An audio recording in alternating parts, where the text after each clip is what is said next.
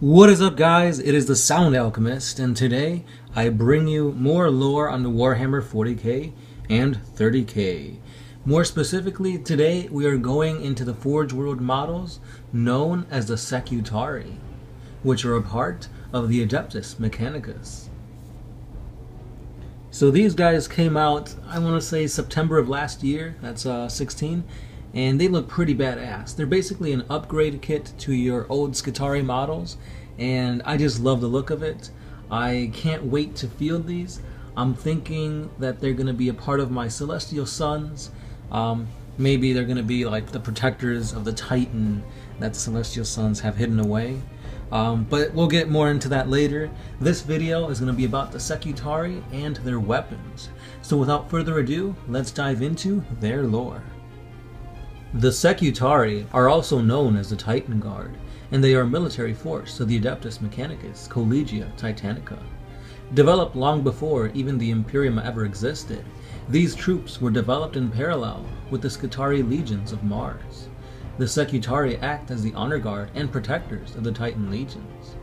While the role of a Titan is to shatter a fortress or blast enemy formations to ruin, it is the role of the Secutarii to eradicate such threats its survivors might still pose to the Titan as it presses onwards to more important targets.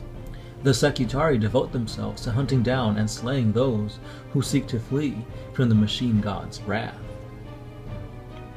The Secutarii Axiarch. The Axiarch is a type of battlefield commander used by the Mechanicum Secutarii Guard. These officers display perfect dedication and application to the Secutarii's art of war, but also serve on the battlefield where a fallen Titan has been successfully recovered or protected from the enemy. This is most holy a task that a Secutarii can perform, and as such, the Axiarchs are seen as blessed by the Omnissiah. Once this criteria has been met, an Axiarch is remade and upgraded into a being that is inhumanly stalwart and nigh indestructible. They are typically equipped with an arc maul, a radium pistol, as well as a refractor field and the Titan shard armor. Now we'll get into these weapons after we finish with the rest of the Secutarii types. The Secutarii Hoplite. Hoplites are a type of Secutarii warrior of the Secutarii Titan Guard. Their role is to mop up survivors left in the wake of the advance of the Titans of the Adeptus Mechanicus. They use short-range weaponry that nonetheless can devastate enemy armored vehicles. They typically go into battle with an arc lance and the mag inverter shield. And lastly, we have the Secutarii Peltast. Peltasts are a type of Secutarii warrior of the Secutarii Titan Guard. Their role is to mop up survivors left in the wake of the advance of the Titans of the Adeptus Mechanicus. Peltasts are equipped with longer-range weaponry meant to counter enemy infantry. This includes the Galvanic Caster. And now we dive into their weaponry. The Arc Maul is a type of melee weapon used by the Secutarii. When activated, it becomes a rod of lightning that causes enemies struck by it to convulse until they are nothing more than scorched corpses. The Radium Pistol. These weapons are so volatile that they eventually kill their wielders. Their purpose is not to slay the enemy with a blast of radioactive force, but to also render the battlefield in a deadly rad waste. Each weapon's bullet cylinder is so thoroughly bathed in radium that a volley can cause a localized radiation storm. Those inside soon find their flesh blackening and gooping away into nothing. A refractor field is a generator which projects a protective energy field around the user. Its effect is able to disperse the energy of an incoming shot or blow over the total area of the field. This field, although less reliable than that of Rosarius, can stop even the powerful projectiles of the Las Cannon and Plasma Cannon. Refractor fields are uncommon, but within the Imperial Guard, they are generally used by officers and engineers. The White Scars are also known to use them. And a much more rarer version of this technology is the Reductor Field, which rather than trying to stop projectiles, tries to cushion their impact to a point where they are of no danger to the wearer. Commissar Yarick is known to wear this variant. The Arc Lance is a type of arc weapon used by the Admech. Wielded by the Hoplites, this powerful spear is akin to an arc maul used by the Secutarii Legion. This arc lance inflicts damage through short-range blasts, of coruscating energy augmented by an inversion field mounted in the paired mag inverter shield. Thus, the weapon is capable of both making a melee and a projectile attack. The mag inverter shield is also used by the AdMax Secutarii hoplites. It is a highly sophisticated relic that existed before the Imperium.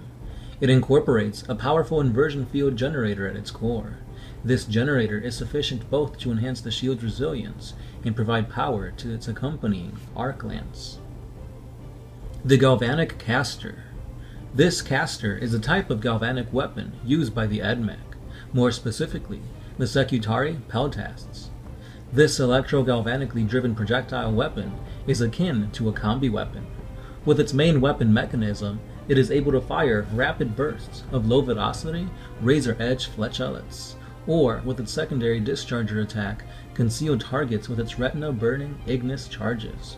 Some of these weapons are upgraded with a high-intensity capacitor, which compresses the galvanic charge to fire an armor-piercing, inert, slut shot at supersonic velocity.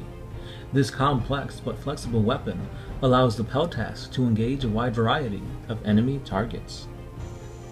Now, as I've stated before, these Secutarii were part of the Collegia Titanica, so here's a little bit of lore into that. The Collegia Titanica was formed before the age of the Imperium, and it was the primary military arm of the Adeptus Mechanicus before the union of Mars and Terra. After the Treaty of Olympus, the whiting war machine of the Collegia Titanica joined the Legio Astartes and the Imperial Army in the Great Crusade to conquer much of the galaxy. As this new Imperium expanded, the Adeptus Mechanicus took many worlds for themselves.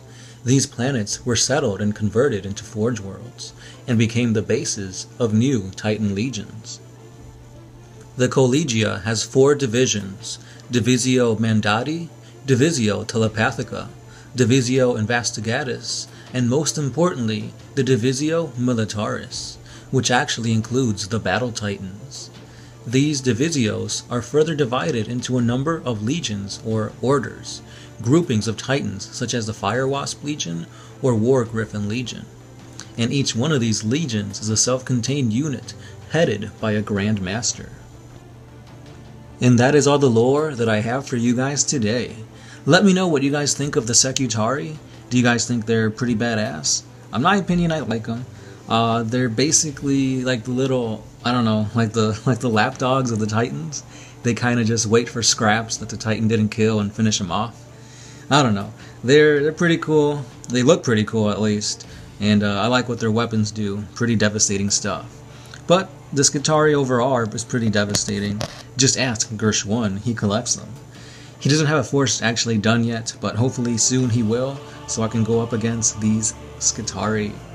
Now let me know if you guys have actually fielded these in battle or played against them, how well they actually do on the battlefield. They're toughness 3, so they'll probably die really quick, but I just want to know exactly how well these guys play, since I do plan on using them in my own army one day. Perhaps, maybe, who knows. Actually, yes. Anyway guys, let me know what else you guys want me to cover. Is there any other war gear and weapons of anything else that you want me to do? Or is there any other character that you guys want me to focus on? Just leave me any suggestions in the comments below. And don't forget to check out our previous videos this week, because there is a few giveaways in the Plague Marine video, so check that out. Also, head on over to our Instagram, Twitter, Patreon, and Facebook pages, where we post each and every day. Especially on Facebook, because that's where all the 8th edition stuff is, so check that out if you want to know what changes are going on, and there's a lot. And as always guys, that's all I've got for you. I am the Sound Alchemist, part of One Mind Syndicate, and I am signing out.